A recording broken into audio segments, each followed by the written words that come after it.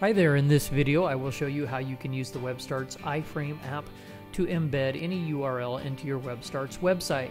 So for this example, I'm going to be embedding a Shopify cart into my WebStarts website.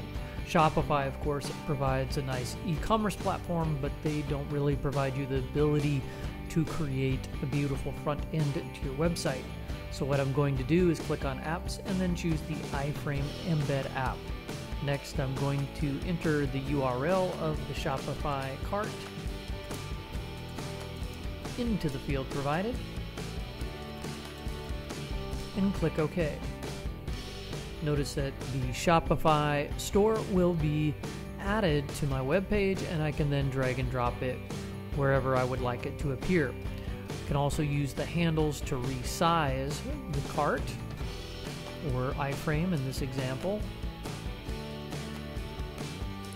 And then when I'm ready, I can simply click Save, and it will be published to my live website. I can view it by clicking on View Site, and then if I'd like, I can click within this iFrame to order a product or display my cart or more information about my particular products. So that's it for this video. Hope you found it to be helpful. Don't forget to visit webstarts.com to create your very own free website.